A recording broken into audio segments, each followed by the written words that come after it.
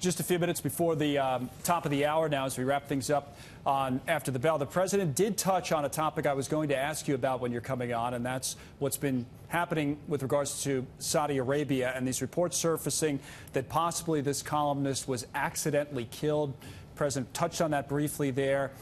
I know your boss, Secretary Mnuchin, last I heard from our colleague John Roberts at the White House, was still planning a visit to Saudi Arabia. What further update can you give us? Is that still on? That's right, Connell. Look, as the president indicated, we all view this as a very concerning and terrible situation. A lot of developments and information will be coming out this week. We will evaluate all of that information and ultimately come to a decision by the end of the week. What I will say is this is part of a 6-country trip that we already were scheduled to take to the Middle East, including Israel, Saudi Arabia, Jordan, Qatar, the United Arab Emirates, and Kuwait. Right. We have the Terrorism Financing Targeting Center in Riyadh, which we opened last year. So we're going to make sure that we evaluate all the information before we ultimately decide whether or not we're going to participate in the conference that's also scheduled there at the same time. All right, let me get you, just on a couple of things so I'm clear. As of now, the trip is still on, it sounds like. Yes. Final decision. So yes, the trip's still on for Secretary Mnuchin.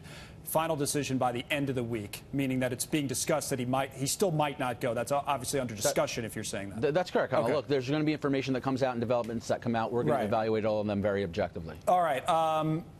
If there was to be, the president's used the term punishment to be put in place against Saudi Arabia, as you say, if there were further developments, if more facts come out, and it does turn out that the Saudis maybe were to blame for a killing of this columnist, those punishments and or sanctions would likely come out of Treasury, right? So are discussions already underway about how to go about this? We don't discuss potential and future sanctions actions or telegraph any such actions, Connell. As you can understand, there's a lot of information that we're potentially learning today. So we're going to have to examine all that throughout the week and ultimately come to an administration-wide decision on whatever response is most appropriate. What was most important that we learned today that you refer to? I think we haven't learned anything concrete. There are reports coming out from other news sources that seem to indicate there's going to be some news coming down. We're interested to hear what that is. I can say that the president did speak to the Saudi king this morning. Secretary Pompeo is going to be meeting with the Saudi king as well. We're going to be very interested in hearing how those conversations go.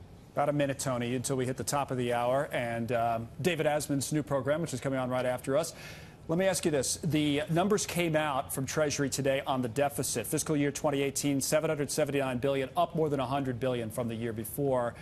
I know there's not a lot of time to give you to explain this, but that doesn't sound good. Tell us. Well, listen, we inherited a terrible debt and deficit issue with very low growth at 2%. We've gotten economic growth up to past 3%. That's going to be trillions of dollars of revenue to the federal government. In the short term with spending, we wanted to make sure the president made a priority to correct the lack of investment into our military. That's happened for far too long. Right. We agreed to do that. We had to unfortunately accept other high spending concessions that were forced on us from the Democrats. But we do feel that with the growth and the future spending cuts that we're going to propose, that we will get the deficit back in order. But we have growth back, which is the first time in 8 years we could be saying that. We're at 4.2% last quarter. We plan for 3% sustained. That's trillions of dollars, Connell, to the federal revenue. All right. You're getting off a little bit easy on that topic. Next time you're on, we'll probably press you a little bit more. But, Tony, good to see you today. Thanks. Thanks for hanging around for us. Tony Sayegh, there you go.